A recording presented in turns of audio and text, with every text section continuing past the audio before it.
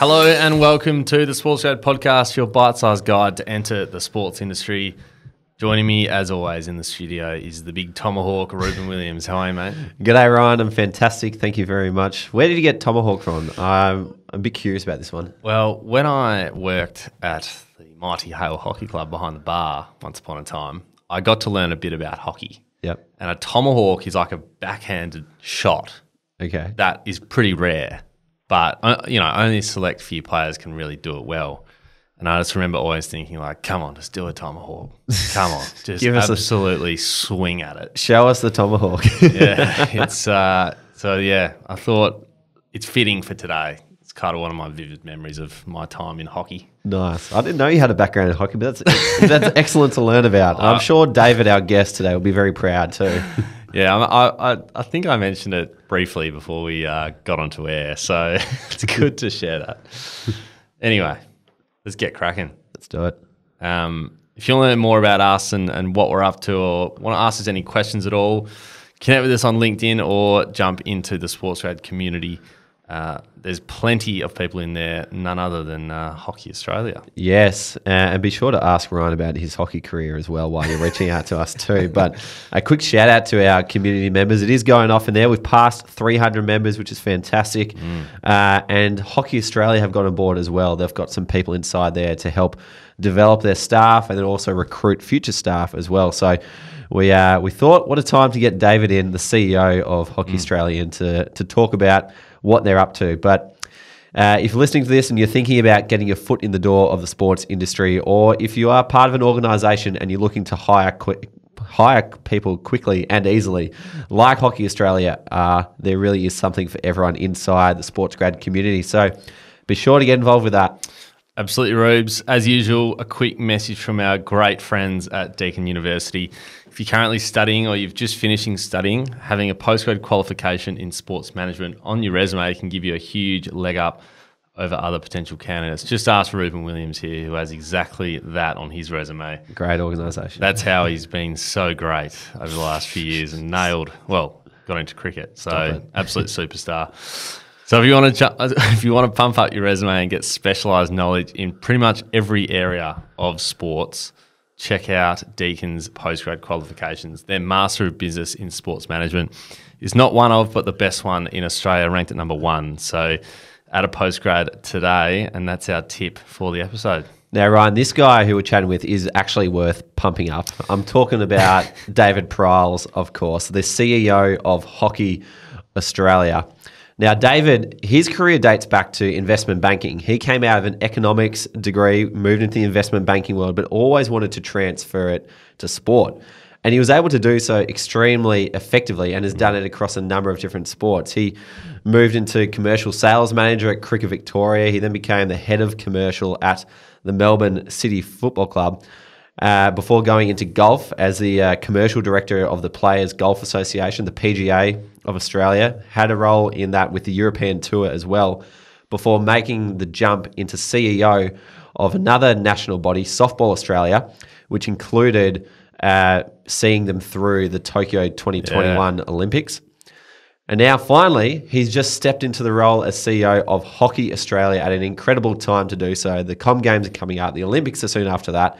A future home Comm Games has just been announced as well, and there's a future home Olympics after that. So it is an incredible time to be stepping into the role of CEO at a national sporting organisation in Australia. Absolutely, and I believe the first NSO CEO we've had on the Sports Grad podcast, so it's a monumentous day, which is great. What are some quick things to look for in this episode? Well, if you're listening to this and thinking, I'd love David's job one day, David starts by talking us straight through the interview process. Everything he got asked, every task he had to complete, how the whole process works. Because you hear a lot about, stock standard job application processes, but you never really understand what goes on at the senior level. What do you have to be prepared for if you want to be a CEO? So it was really good to uncover what David went through to get his job.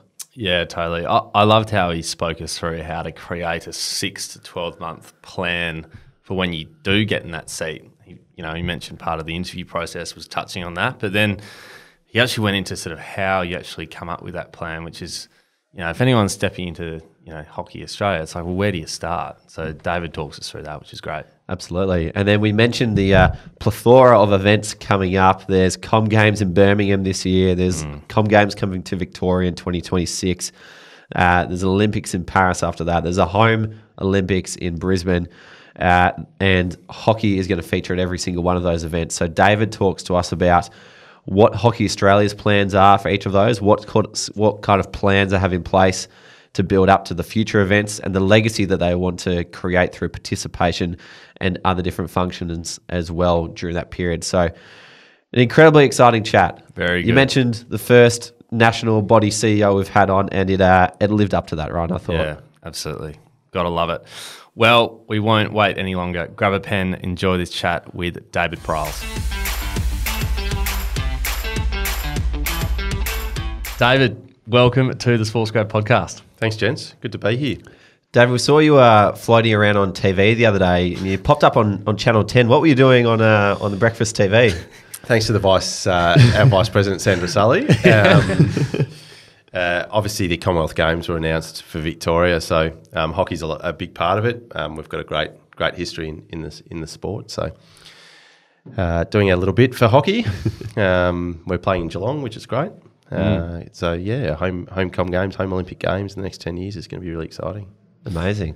Well, exciting news, and very handy having Sandra Sully on the hockey team as well when you've got big announcements to share too. Really engaged too. She's been on the board for 7 years. So really, okay. As a CEO, you love your board members being engaged and passionate, which is what she is. So yeah, it's great. Fantastic. Oh. Well, you've just joined hockey like a perfect time. You've got Commonwealth Games coming up this year, home Commonwealth Games coming up in 4 years' time. Tell us about what it's like coming into a brand new sport as a CEO. You've been in the job 3 or 4 months now. What do you do to get started?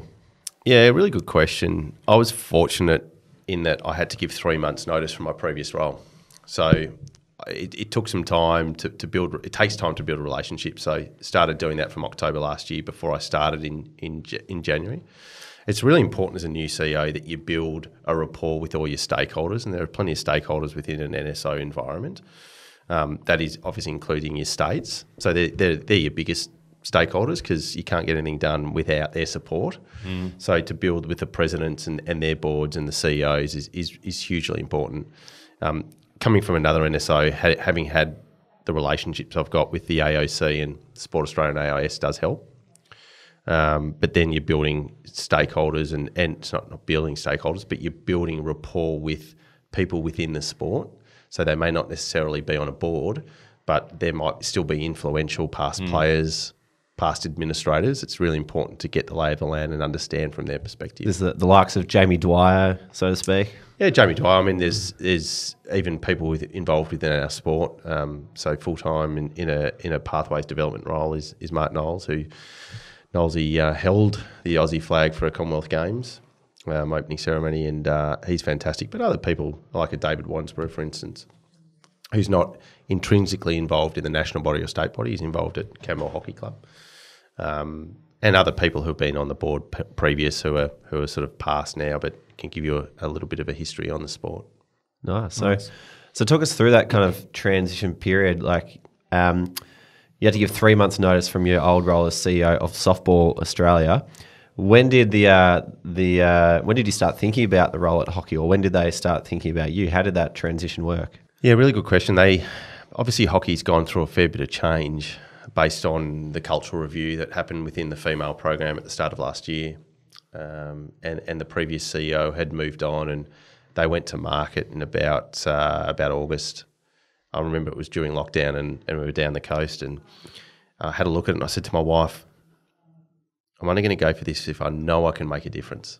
And she said, yeah, put your hat in the ring. And one thing I did do was engage with someone external, so someone who had taken the executive leadership team at Softball Australia through a strategy day. So I gave her a call and said, can you help me through this process? I'd never, ever sought support before.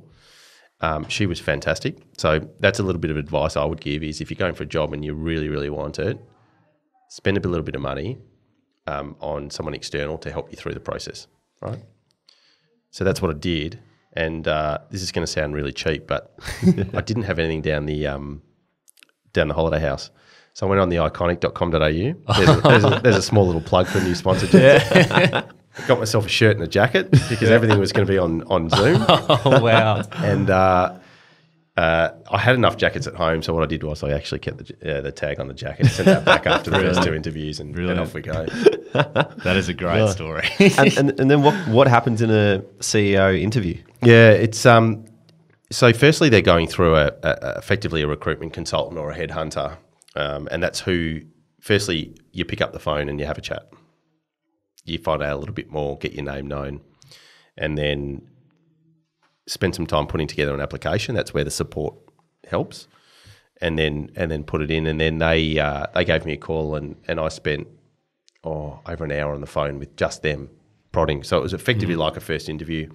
What they were doing was putting together a list to present to to present to the committee at Hockey Australia. Yeah. On these are the people we've talked to. These are their skill sets.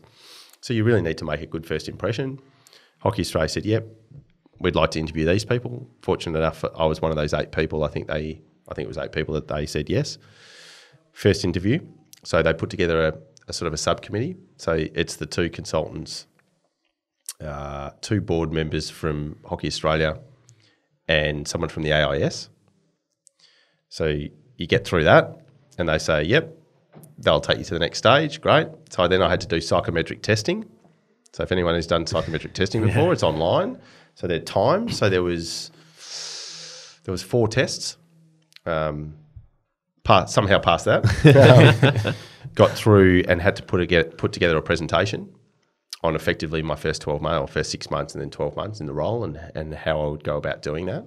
So I presented that then to the same subcommittee, and then got through that, and then the final stage was presenting to the whole board, which was on the Friday morning of the grand final holiday, long weekend. So I did that, and then for the rest of the time till probably Monday afternoon, as my wife would say, I was an absolute shit, which I was, because I was so nervous, because you're that far, but you can't control it after that. You put your best foot forward, and I knew I'd put my best foot forward, and then I got a phone call on the Monday afternoon, basically from the recruitment consultant saying, "You're the preferred candidate." And I said, "Well, that's the best phone call I've received in 3 years." Wow. So yeah, so it was a lengthy process, but you're safe in the knowledge that it's an organisation you want to join, because they're very thorough. I'm really also proud to join an organisation that will enforce a working with children's check, enforces a police check. So we do that for all our staff now too. With interviewing for a CEO role, how different is your preparation or the things you work through in your head? How is that different to a role that you've been going for before? Like, I'd imagine the principles are still relatively the same. Yeah, they are. It was a little bit similar. The role before I had that was a commercial director in golf, so PGA of Australia on the European Tour, and it's always involved with a presentation. So it's all well and good to tell someone that, "Oh, you're good enough and you can do this and that." But even from a hiring perspective, you want to actually see it on paper and someone presenting. So any role, ever since the golf role and the 2 CEO roles I'm in now, any role that I'm looking at bringing on, I want to see a presentation, because I want to see it in practice. Tell me what you're going to do and put it in writing. So, is that from a coordinator role all the way to your exec team? Yeah, well, I'll give you an example. So my first job in sport, I didn't come from sport. So I came from investment banking, and I missed out on 3 jobs because I didn't have sports experience. One of them so happened to be a junior sales role at PGA. Within 5 years, I was 2IC. So that's a bit of advice, is never give up. I had to do something different, because I knew people were just submitting a CV, and they had sports experience, so they were getting an interview. I needed to do something that was going to get me an interview, because I didn't have sports experience. So I put a presentation together for my first job in sport. When they didn't ask for it? No. And it was my transferable skills. I've still got it to this day. I showed a few people. So it was my transferable skills that I could bring from investment banking into a sales role in sport, my contacts, and what I could do in the first 60 days. And I submitted that with my CV. That's awesome. Do you still have that? Yeah, I do. Do you reckon we can share that? Oh, yeah, I can show you. I can show you a little bit. You can tweak You it. don't have to. No, I'm happy to show it because I think, and I come from an aspect now of someone who employs people. If someone's going to do that and go over and above and show me that commitment, I'll give them an interview because they know that that they desperately want to roll. It's a bit like when people say they're passionate in the first line of a CV cover letter. Sorry. Yeah, everyone's passionate. You can or say that. Or you wouldn't work in sport. Yeah. Like, but take that out and actually show me your passion in your work. That's awesome. I love that initiative there. I want to dive into the more recent presentation that you did for the first 6 to 12 months of your role as CEO at Hockey Australia. Yep. What did you include on your outline there? What was your kind of focus across the year? Yeah, the focus was primarily on building stakeholder relationships because you're never going to get anything done in an organisation if you don't have everyone on the same side, especially in a federated model like most sports are. So that was a key pillar in what I was going to do. The other one was commerciality. So the Hockey Roos program had lost Ausdrill as major partner we're going to lose them in December.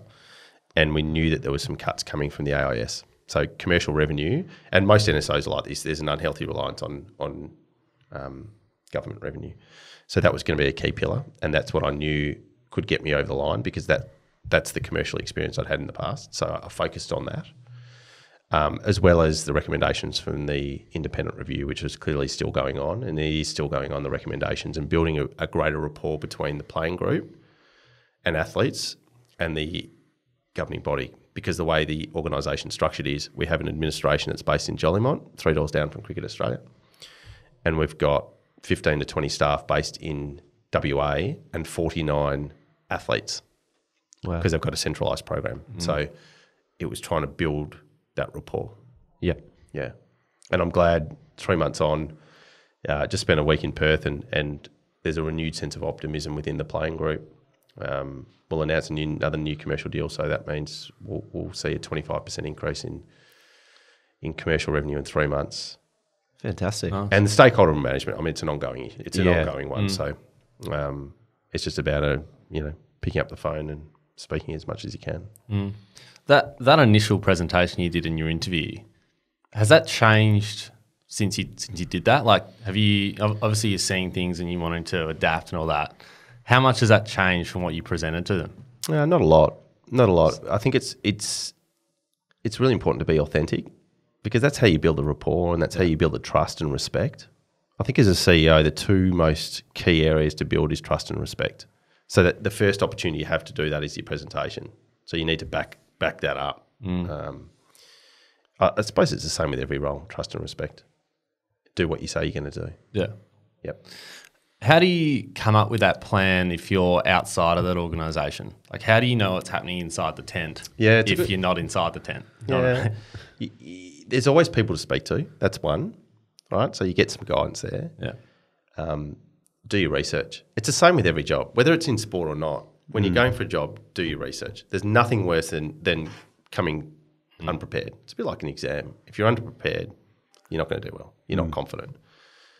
But if you've done the work, and you'll always find the information on the website, always, especially in NSOs. You'll get an annual report, you'll get governance policies, you'll get the board, do your research on the board, stalk LinkedIn on as well. You're always going to get the level of information. You're never going to be 100% correct because you're not inside the tent, but you can be greater than 75%.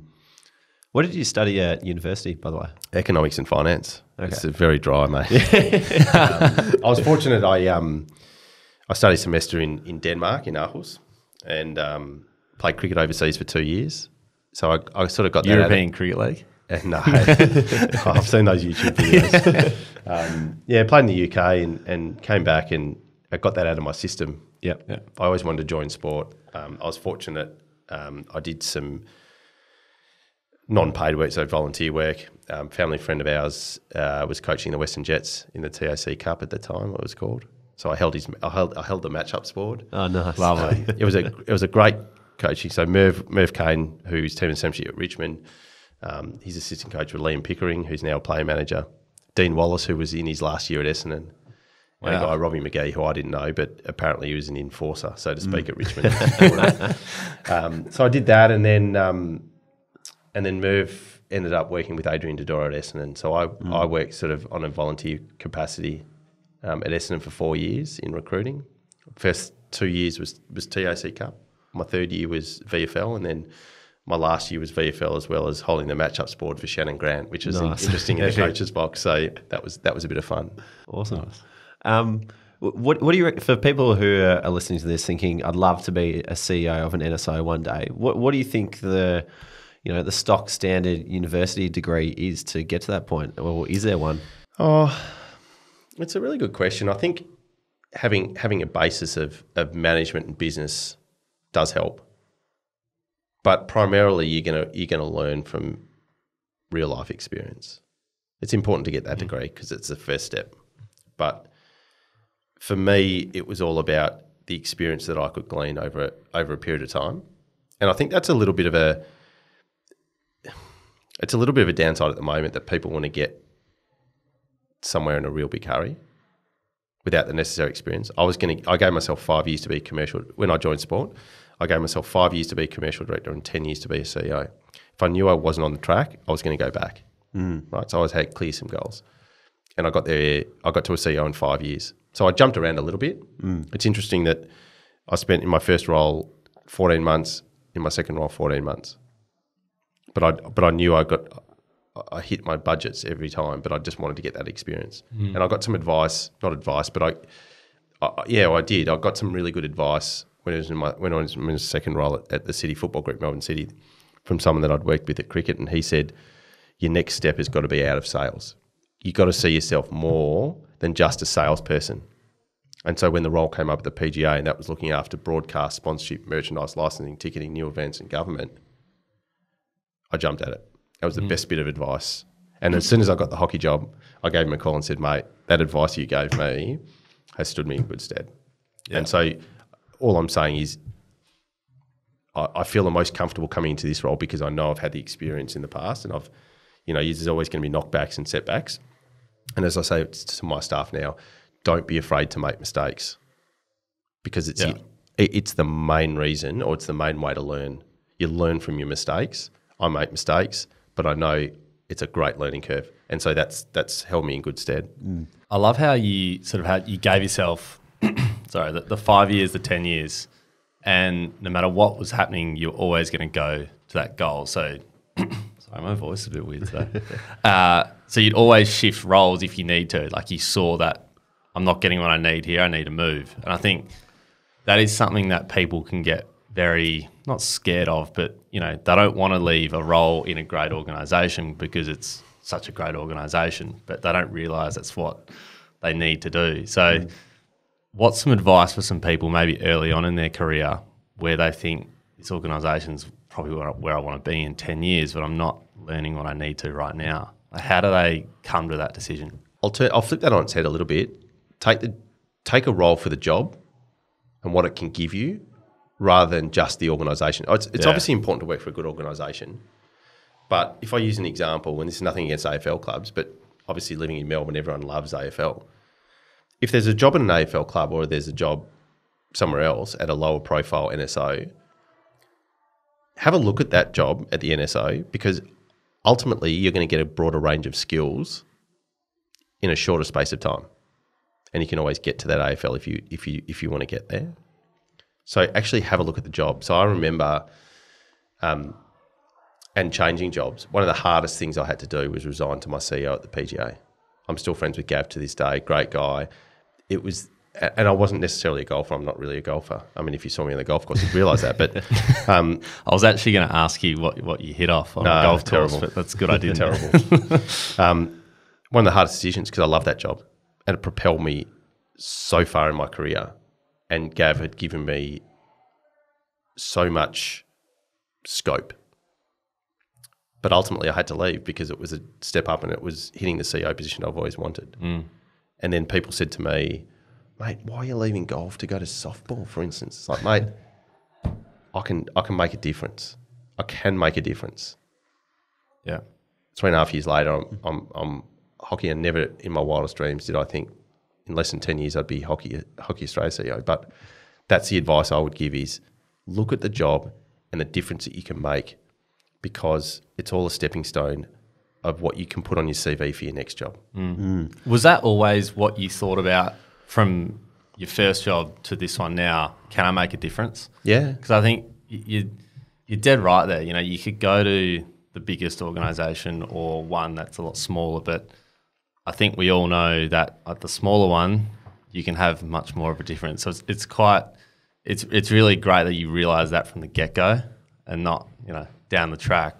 Because I think a lot of people just go for the shiny lights of the organisation. And we've seen a couple of examples of people who have done that at an entry level. For example, Eliza Dewar, we had her on, I think she's episode number 12, but she started her career at Gymnastics Victoria, and she came straight out of uni and was the only marketing person at the organisation. So she was doing a bit of everything. But as you say, that gave her the scope to develop the skills to then get her the job at the Carlton Football Club. So I'm glad you mentioned, you know, AFL clubs as an example. Similarly, our good friend Jack Lloyd, who did an internship with us back in the day, he got his first job at Rugby Victoria, and same sort of thing, was the marketing communications coordinator there, only person in his department, used that experience doing everything to get a job as a digital marketing coordinator at the T20 World Cup. And both of these people have been much better placed because of the smaller scale experience. And it's really cool to see that that doesn't just happen at an entry level, it happens, you know, at an exec level as well. The other thing I want to comment on as well was that it sounds like you're very real with yourself, that, you know, if I'm not at this point after 5 years, it's time to change. Like, don't just keep hoping that something's going to click eventually. It's going to be up to me. And if I haven't got it by this point, then I've got to give myself a reality check and go back to what I know. It's true. I mean, it's I remember when I was at Melbourne City and I'd worked closely and had a coffee with Clint Bolton. Clint was a Socceroos goalkeeper and was a goalkeeper at Sydney, Melbourne City as well. And he's now a commentator. And he said, he had a good point. He said, it's a career. So there's a lot of people who work in sport, let's say Melbourne City or an AFL club, that are there because they love the club. They're a supporter. But you've got to realise it's a job. And you've got to feed a family, or you pay your rent or your mortgage. So at the end of the day, it's a career. And looking at that smaller sport, 2 of my career highlights have been in softball, without a shadow of a doubt. So within 3 months, created a new format of the sport, T20, commercialised it with mates at Fox. Literally the first night, live on Fox. We've got new sponsors, fireworks going, and it's like, how good's this? Like, awesome. Like, create and they will come. And then the other one, we turned over the high performance team in October to 2018. And then I was standing on the diamond it was the grand final day, September 2019 in Shanghai, and we qualified for the Olympics. I'm on the phone to my high performance director in tears going, oh my, like, it is the most unbelievable feeling. Plus I think I was in tears because it ended up being worth, $3 million to us. Yeah. KPIs hit. Yeah. But just 2 of the most incredible highs I've ever had. Oh, that's awesome. Pretty cool. You mentioned like all these different time points, you've got your 5-year goals. It sounds like you've been very thorough in your career planning. I wanted to touch on time management, because a lot of our students have time management issues. They're trying to juggle study with work experience, with casual jobs, with a social life, with playing sport on the weekend or whatever. What's your approach to time management? It's a really good question. We brought it up in our staff meeting yesterday, actually. A lack of. You're well equipped to answer this. It's it comes down to a philosophy I use as well, which is outcome versus results. So it's a bit like when I say to the staff, if you are sitting in, and everyone gets like this, I get like this. If you're sitting in front of your computer and what you're doing is not directly correlated to hitting your KPIs, go for a walk, get a coffee, get outside for some fresh air, come back, reset. And I think that's where you've got to really be settled. You've got to have a good diary. You've got to put everything in your diary. That's what my wife's good for as well. But physical diary or phone diary? Phone diary, that's for sure. Yeah. it's just a matter of hitting your goals and what's going to hit your goals, put in your diary and be settled with it. Like time management as a CEO is not great, but I still have time to get, as I said before, to coach up my little under 10s on a Friday night and just block some time in your diary for that. I think it's important to have a mix, especially social. Do you set yourself like boundaries? It's one thing I've have kind of looked at the last few years just from talking to different people. It's around, setting those times and sticking to it and not giving in to, I could do a meeting then. Like, no, like that's not the time for a meeting. Like that's what I'm going to do, what I need to do. I'm not great at that. Yeah. I'll admit I'm not great at that. Except if it's Friday night. Yeah. Coach the same. Yeah, exactly right. It's very difficult because it's such a fast-moving world at the moment and there's so much going on. As a CEO, it's a little bit different. I haven't found that sort of decent mix yet. I think what's made it easier, if I'm going to be honest, a positive has been the flexible working environment, and we will continue that for as long as I'm CEO, like flexible working environments. That's the kind of organisation you want to work at. So having the ability to work from home, and now it's school holidays, so, having lunch with the kids is great. Or, sometimes I'll work from a cafe. One of my favourite cafes, I'll just work from there if I don't have any meetings, because at least it's a different environment and it's something different. So I think that does help in regards to that. But time management's always an issue for me. I know that. I don't have a lot of great advice. Well, one interesting thing you said is only do the things that are directly correlated to your goals. So it sounds like it's very much dependent on having a goal in mind. And I know when I was a student, I just kind of rocked up to university and, occasionally went to class, but just kind of was there to get through university without too much of a goal, but would then struggle to, balance going to footy training or working a job at the same time. But it sounds like an easy fix is perhaps setting a goal during uni so that then you can anchor your time around that. Makes your first job a little bit easier, because when you join the workforce, you can have KPIs. So at hockey, we have, and this was helped set by the staff, we've got our top 11 players on a hockey team. So our 11 KPIs. And one of the changes we've made is they're on the screensaver. They're on the backdrop of everyone's laptop, just in case, right? Yeah. So you might as well get into practice when you're at uni around setting your KPIs, because when you get your first job, you're going to have them, whether you like it or not. That's a really good point. So set your life KPIs there. What do you want to get out of the year? And one thing I made a point of doing was having a one-on-one with every staff member when I joined. And one of my questions, I asked them personal questions, but the one work question I did ask is, what do you want to get out of this year? So if we're sitting here 2 days before Christmas, what do you want to be hanging your hat on? Yeah. And it's the advice I would give is 2 days before Christmas, what do you want to be hanging your hat on for the year? For students who might be struggling to come up with something, if you were a student in your last year of university now, what are 3 KPIs you might set for yourself? Work experience, work experience, work experience. Because when you leave uni, just have a think about how many other people are going to be in your position. There's going to be a lot. So what's going to set you above other people when you're going for your first job? It's the work experience. No one's ever asked me for my academic transcript. Neither. Never provided a uni transcript. I could have not gone to uni. I could have just said I did, which is crazy.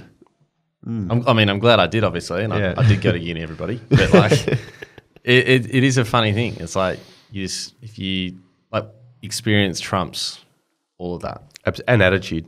Yeah. So one thing we do look for is attitude, and when you're coming in and roll your sleeves up, be a sponge, and get it done. That'll really set you apart from other people. Absolutely. It comes back to when people put passion in the first line of their cover letter. Don't write it, show it. Yep. Love it. A CEO is quite a public-facing role, and looking back at your history and where you've been, a lot of those roles you wouldn't have been in front of a camera or wouldn't have come on the Sports Go podcast or Channel 10, all those kind of things. How have you dealt with that transition? Does that come naturally, or did it take a bit of time for you to get used to actually having to get on TV and speak to millions of people? I was fortunate in golf. It was more of a public facing. Yeah. And that's where it comes from, learning from your mistakes. One of the best, people laugh at this actually, but my uni job helped me a lot about speaking to people, which was I worked at Crazy John's, which is no longer around, but you were selling mobile phones. So at the age of 18, I'm selling mobile phones and trying to do a deal and contracts and stuff. So that made it a lot easier. You just learn from your mistakes. There's you learn something, and I've been fortunate. So at softball, I had a board member who was a former journalist. So I sat down with him after my first interview when I was CEO there and said, critique me, which was great. And you can see in politicians when they speak, there's a lot of pauses, like pregnant pauses, and they talk like this so they don't stumble over their words. It's the best bit of advice I ever got. And it's just repetition. It's like the same with everything. It's like kicking a football. You're going to get better if you practice. It's a bit like Steph Curry. Why do you think Steph Curry, it's no fluke that he's one of the best shooters ever.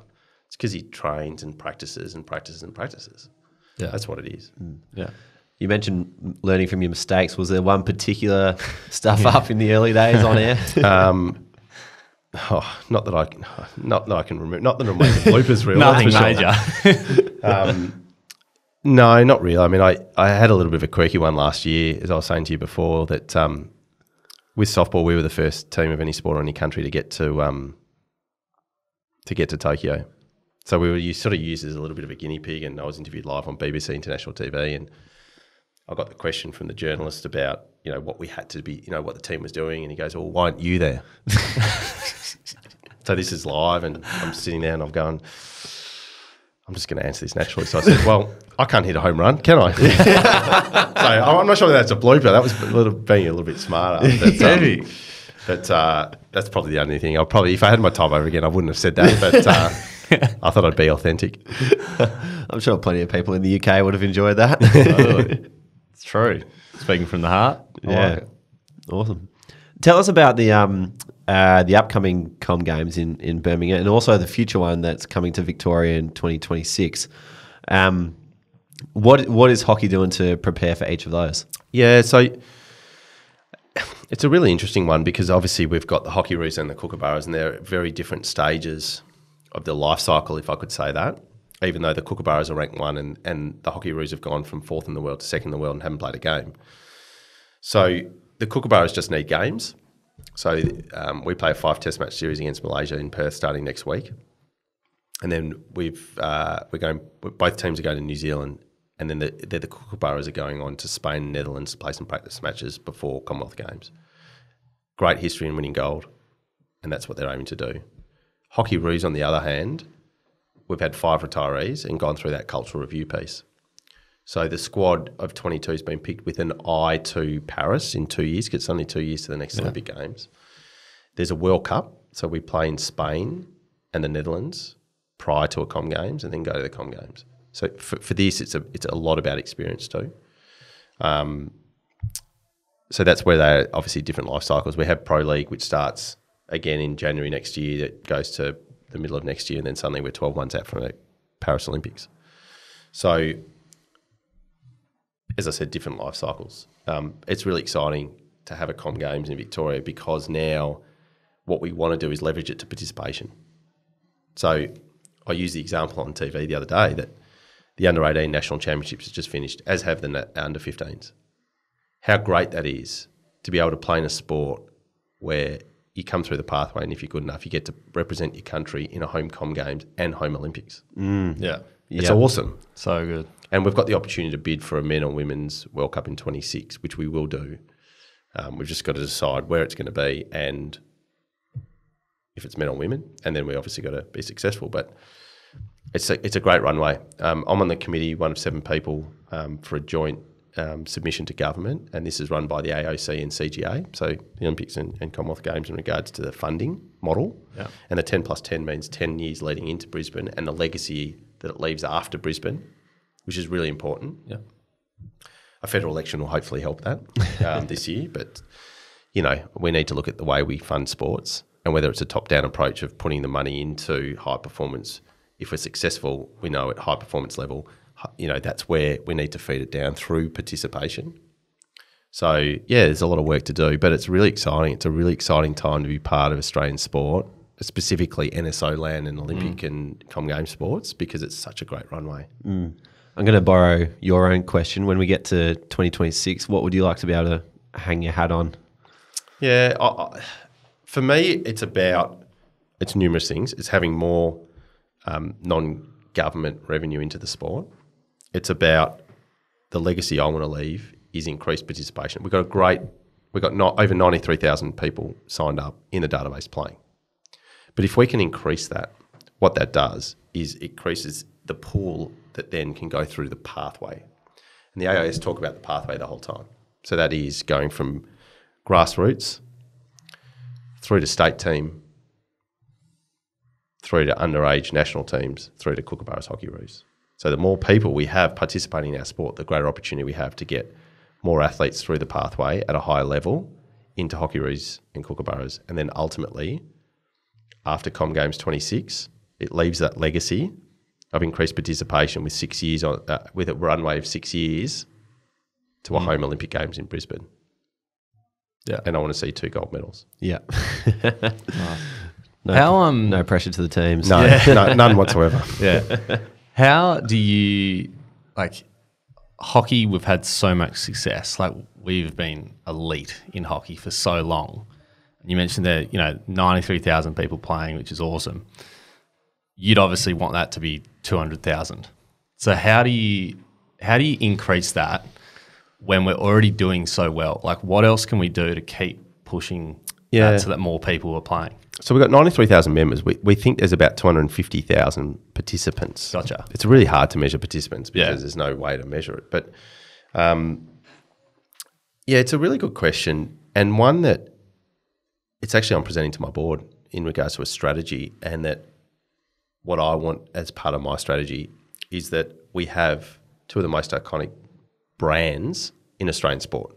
And I can say that confidently because I was one of these people that every 4 years was a hockey supporter. It's a bit like when you get to Spring Racing Carnival, everyone's got a tip. Everyone's got a tip. You know, you've got to put it on this horse. Every 4 years, everyone's a hockey expert, as they are with swimming and athletics. And just get a goal. Come on. Yeah, correct. Correct. The the drag flicks and the... Yeah. You should have saved that. I would have saved that. What's going on? So what I want is more content in Australia for the Hockeyroos and Kookaburras, and then ultimately the refresh of our Hockey One League, which has only been played once. So we need to relaunch that, which we will at the end of this year. So if we have more Hockeyroos, Kookaburras and Hockey One content, then... When you say content, you mean broadcast on TV? No, content as in games. Games, okay. Then we can feed off high-performance outcomes because it's better to play than train, as we all know. We're going to get more destinational fund support from state governments to play around the country. Yeah. More PR, more marketing, comms, more events, which will lead to greater revenue, more sponsorship assets, which will hopefully lead to more non-government revenue, and ultimately we can leverage to participation because we know if your high-end athletes are participating in Australia more often, we can leverage it and get and I can go to the MA or the state CEOs and say, fill these grandstands with kids, we'll put on clinics, we'll do signings, and that's what we can do. And that's the strategy that we want to get in place. And that's why home Commonwealth Games, Olympic Games is so important. Yeah. Wow. That's awesome. It's a very exciting runway. Oh, it is. Yeah. Not just for hockey, just for a lot of sports, colleague Eugenie, who's CEO of swimming, swimming is so popular. But now having that, home Comm Games and home Olympics to look forward to. And I think it's great, I will say, I'm not getting political here, but by the Victorian government and taking the Commonwealth Games to regional areas because, it takes sports to people who may not necessarily have gone, but also it helps with infrastructure because that's another massive issue in Australian sport. Is not everyone has a hockey turf. Correct. And it's that can lead to a legacy. So watch out for people at Geelong and hopefully, that that'll open up conversations that I can have about bringing more content to Geelong in the lead up to Comm Games as well. How do you work with the other national bodies who are Olympic sports and Commonwealth Games sports to bounce ideas off each other or collaborate and do different things? It's one of the advantages of COVID and people being online is that you can interact more often. Everyone's really busy, so it's really hard to do that. But the AIS, Sport Australia, every quarter have a CEOs catch up. AOC we probably caught up as CEOs of Olympic sports every month through COVID. So you have that relationship now where I'll use an example. So national champs are on at the moment within a lot of sports and COVID policies, and within 10 minutes you can get an answer from 5 different sports on what they're doing. And there's a real collegiate nature, which is fantastic. We're not against each other. We're not competing against each other. But there's a great rapport that's been built intrinsically, and there's actually 2 sort of groups who meet outside of sort of the governing bodies. The Dirty Dozen, which is swimming, hockey, gymnastics, basketball, athletics, and then softball, baseball, water polo on the other sort of side. So The Dirty Dozen. Never heard of that. you can blame Ian Robson for that, I reckon. Cat rowing, if Robbo's listening, that's all you, mate. The Dirty Dozen.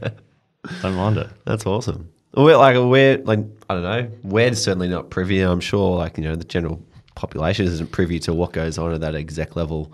Nor would you want to sometimes. Yeah, sure. So it's really interesting to hear how you interact and how it all kind of comes together in Australia.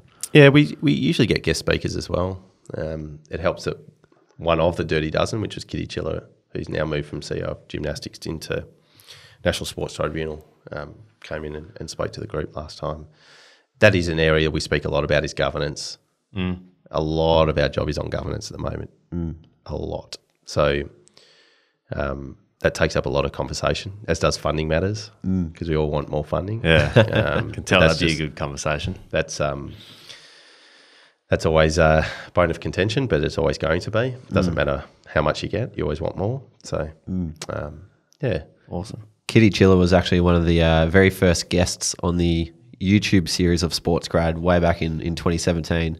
So I ran into her at the World Uni Games in Taipei, and I saw that Kitty was there, and I thought, what a great opportunity to interview Kitty.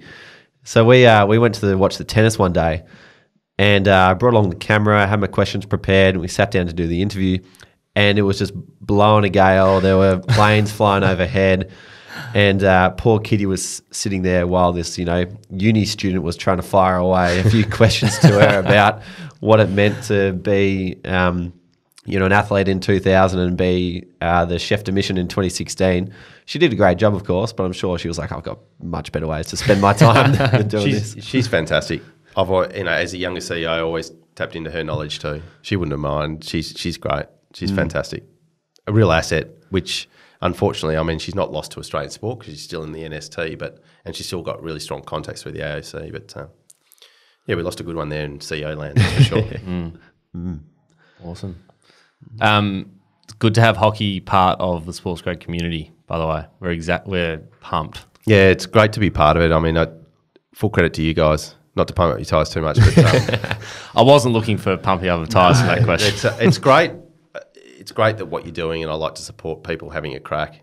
Really, that's what I say to my staff. It's better to have a crack and make a mistake. Not saying you made a mistake, and learn from it. Then they'll come. Then not have a crack at all. It's about innovation, and what you're providing is something that hasn't been provided before. And as I said, before this podcast, that as an employer of people, there's a lot of time wasted in going with Seek and LinkedIn and a few others. Whereas if I know that we can put roles through you guys, it's an engaged network, which is great. And also a way for our younger staff to engage with other people and sell the merits of such a good sport like hockey. Brilliant. Well, I think with you in the community, you guys can just sell it for us. That was perfectly put. I'm passionate about it, I must admit.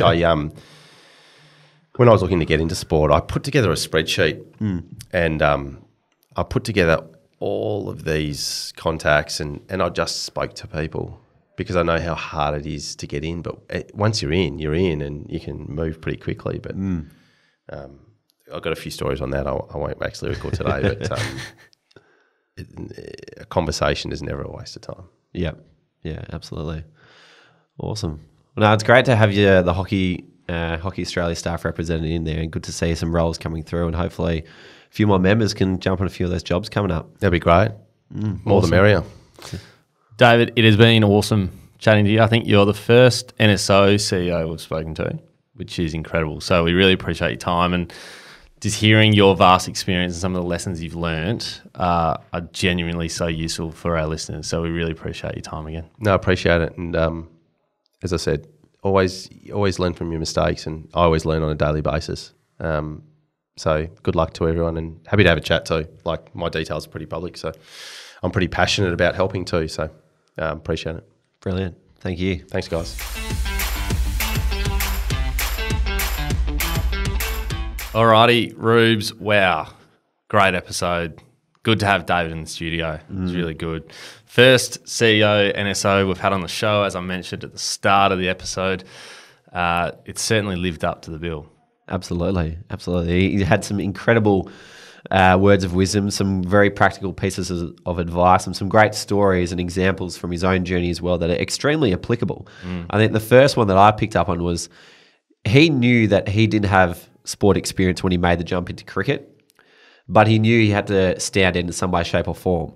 So he really had to paint the picture of how his skills in investment banking were transferable to Cricket Victoria. Yeah. So what he's done, he's gone out of his own way and put it all into a nice little PowerPoint deck and then presented that alongside his resume to say, I know I'm not from sport, but please consider me because this is what I've learned in investment banking, and this is how it correlates to what you need in sport. Yeah, I love that. It's kind of a blueprint, I think, for what it's going to turn into. It's like I feel like that was awesome, actually submitting a presentation. Yeah.